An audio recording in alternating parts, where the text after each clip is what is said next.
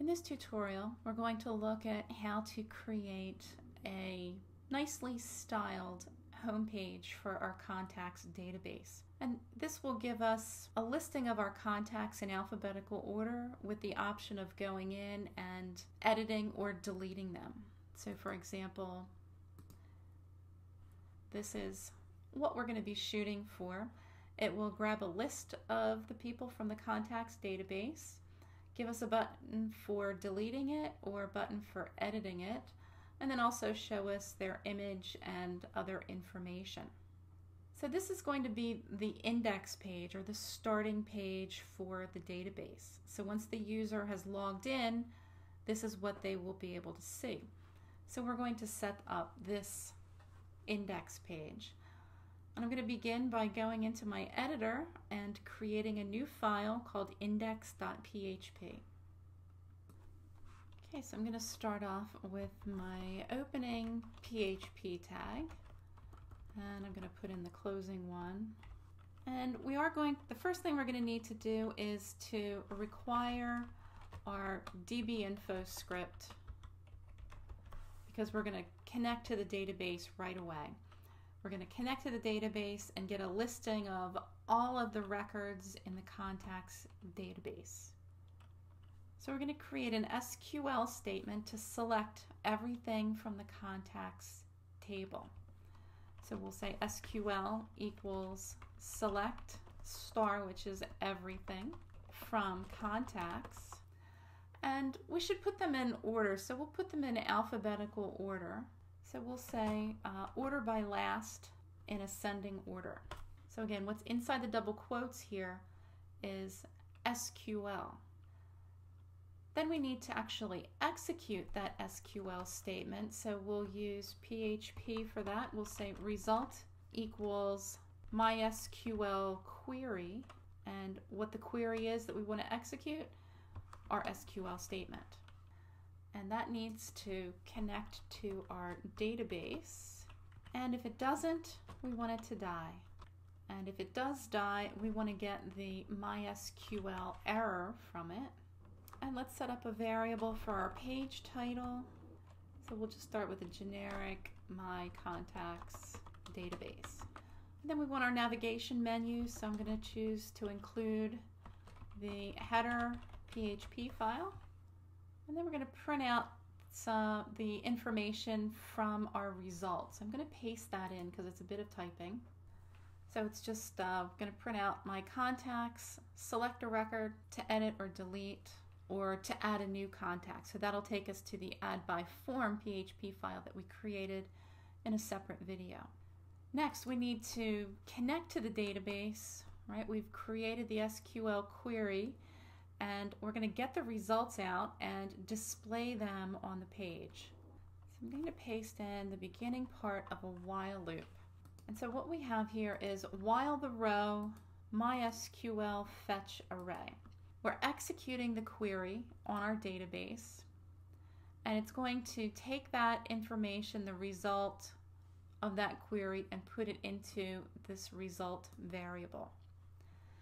So now what we're going to do is, it's an array. It's going to return a list of things. Even though it may be one result, we don't know. It could be hundreds. So we're going to use the MySQL fetch array method on our SQL result. And so it's going to loop through while there's still stuff in this result. For each row, we're going to get the ID, the email, the first, last, phone, and image information. And still, while we're in this loop, we're going to do a little bit more with the image. We're going to assign a variable to our image name. We're going to call it file name, and that's going to be equal to our image from our result, and it's going to be the part of the string is the images folder that contains the images.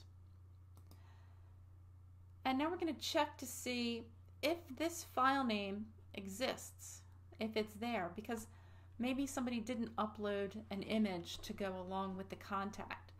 And if that's the case, then we're going to use just a blank image. So it doesn't look like we have a broken image. We'll just have a placeholder for an image. So we're going to check to see if there's a file there for the picture.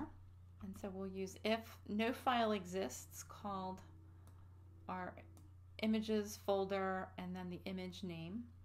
So if it's not there, then we're going to set the file name to a blank.gif image that's there.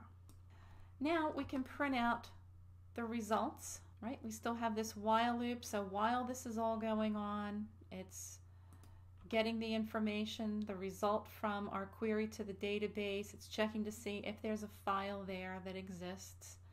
And then we're also going to have it print out each of the records. So let me paste that code in. So we've got a bunch of form tags here. We've got one, and then there's another one here. So why do we have these? Let me go back and show you what our end result is going to be. Right, our end result is going to have a delete button or an edit button. So in order to use these kinds of buttons, we have to have them inside form tags. So we have one where this is the delete button. So when it's deleted, it's going to go to the confirm delete PHP file, which we haven't created yet. This will be in a different video. So if you're watching these in order that they're posted, the confirm delete script will come later. We're also going to pass in to that script a hidden form field that contains the ID. Right? It's always important. We got the ID for our contact, and then this makes me realize that this should be contact ID. Right, because our field name is called contact ID. So our variable can stay as ID because when it gets it, it will be assigned to that. And the edit works in a similar format.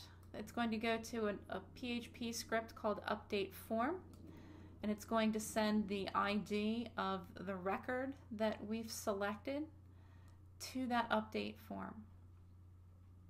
So we're passing this information from these buttons to these other two scripts that are created and addressed in other videos.